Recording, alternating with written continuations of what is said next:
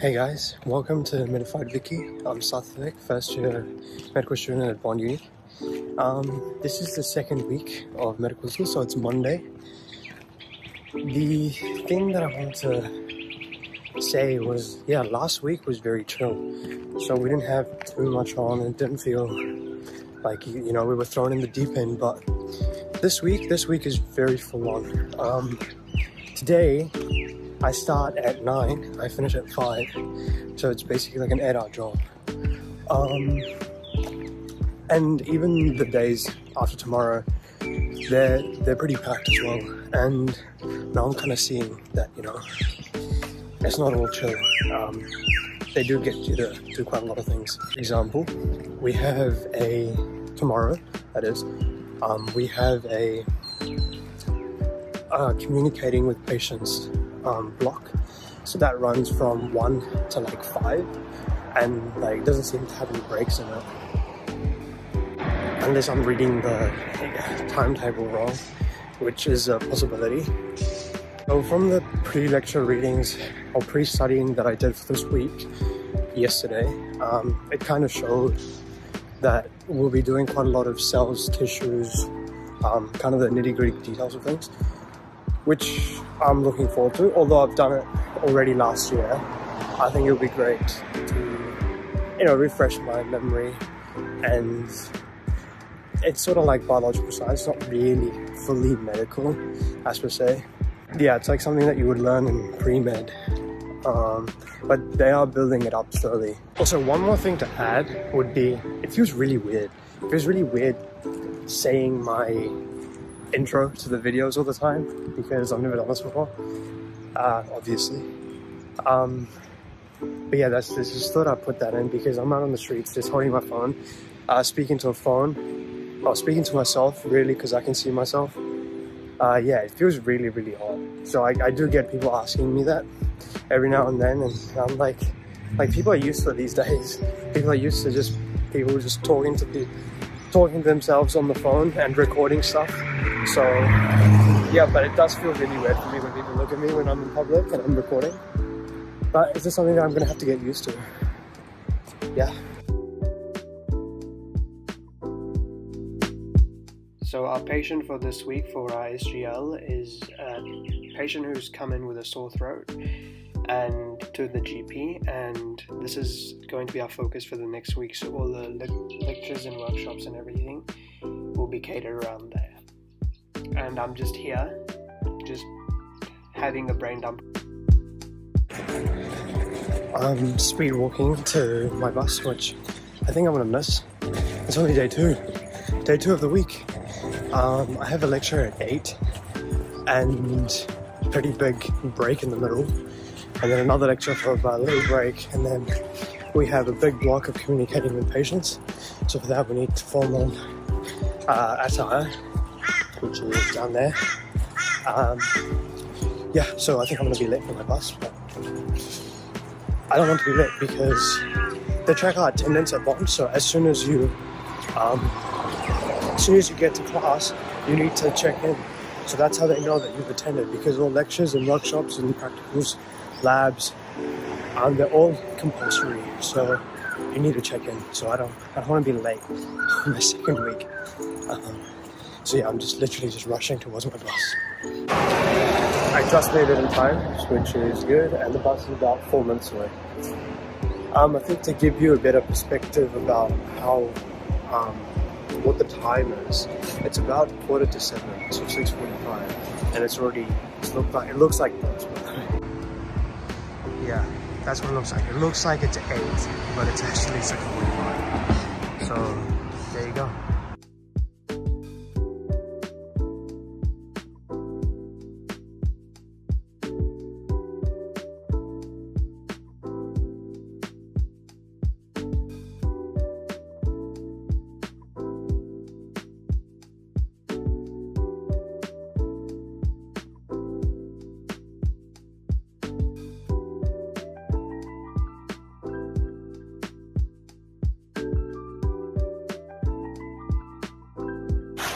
So I have a 2-hour break.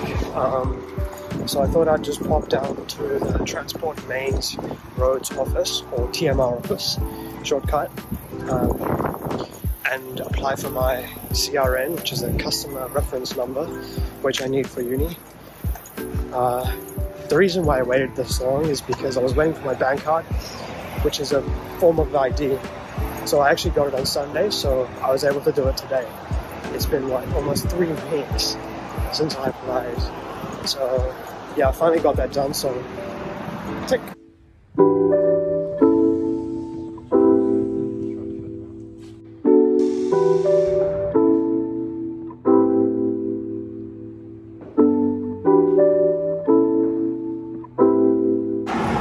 So to continue, I did have my communicating with patients session.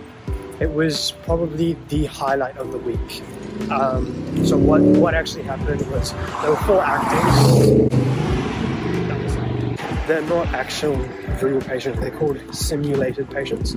So they're basically actors who are hired, and they get given a scenario, and they kind of live that character for that time.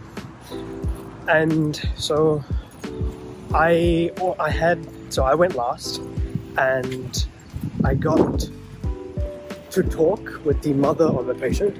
So because you can't actually bring in children like to act, so I had to talk to the mother. So the questions that I had to ask had to be slightly changed, slightly tailored to the patient who's actually not in the room. So that in that way it was kind of different for me compared to my peers, but it is what it is. So my arm's actually getting tired, so I'm gonna go home and then explain in detail what we did. So basically the thing I was saying earlier was they split us up into groups of 4, and then we had 4 stations, and then we had 4 different actors per station. Or 1 actor per station and 4 actors altogether. And so when it was time, you know, there's like a buzzer, they press a buzzer, like it rings, and then you can, whoever is volunteered or we've picked them to go, they'll go outside, out of the door, and then they're in the hallway, the actors, right? They'll open it, they'll go in, they'll ask the patient, or in my case, the patient's mother or whoever it is, they'll ask them to come in. They ask them to sit down, you introduce yourself, and then you confirm the patient's like name, like age, date of birth, to make sure you have the correct patient. And then you kind of just ask them, like, you start your history taking process basically. I don't know, I'm still thinking about it. Should I do like a history taking process thing? What do you guys think? Based on that, I'll do like a full comprehensive thing on that maybe. But yeah, it's been the best thing so far in the week, and probably the whole time here. Better than the cadaver lab. I've noticed as soon as I like started interacting with the patient, like you don't notice the other group members in your group. And also we have other a doctor with us as well, just watching and getting feedback after you've done with your patient. So as I was saying, like once you get yourself involved, you actually forget about the rest of the group and the doctor that's actually watching you as well. And yeah, by far, like, the reason I'm taking a long time to explain this is because I'm actually really genuinely surprised that they get us to practice history taking with the guidance and supervision of an actual doctor. And at this age, like 2nd week in the 1st year of med school, I think that's really awesome. My mates who are in other medical schools, they don't start till you know, they don't do any clinical practice till like 4th year. So, but I think it's very good because it gives you a lot of experience before you even hit the thing. And history taking is one of those basics that you just want to hone in, so that when you go into your internships, your junior doctor years, and later on in your career, you have the toolkit necessary to diagnose a person. Like, it's the most important thing. So I'm amazed that they start us doing this really early. So I reckon that's great. I was really excited, so I just couldn't stop myself until I got home. So that's why, yeah, I started talking on the middle of the road. The next few days it's meant to rain, so and like a storm or something, like there's meant to be a storm that's meant to be landing here or something. So I'm probably not going to be recording as much, but I don't know, it depends on the situation. If it's pouring down, then obviously I'm not going to get my phone out and record. So there you go, it is raining. I got my umbrella so I don't get wet. Anyone else digging the weather? Just me? Okay. Socks are completely soaked. Oh, there it is. I feel right at home.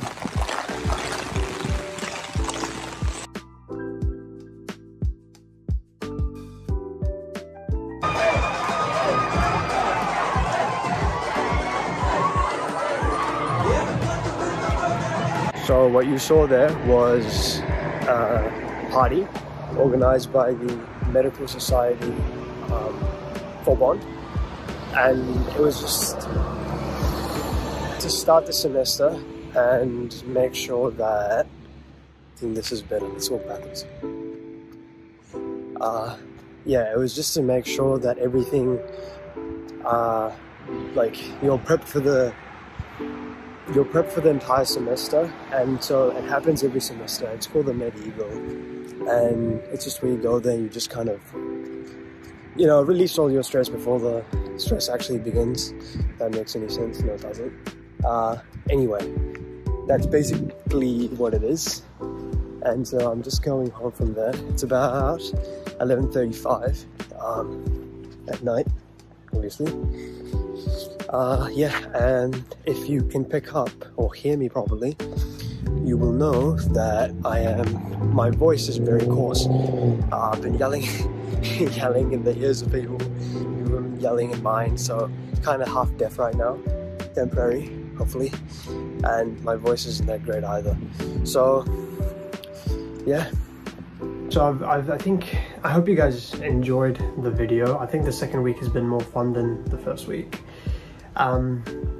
But yeah, let me know how it is, and I'll see you guys in the next one.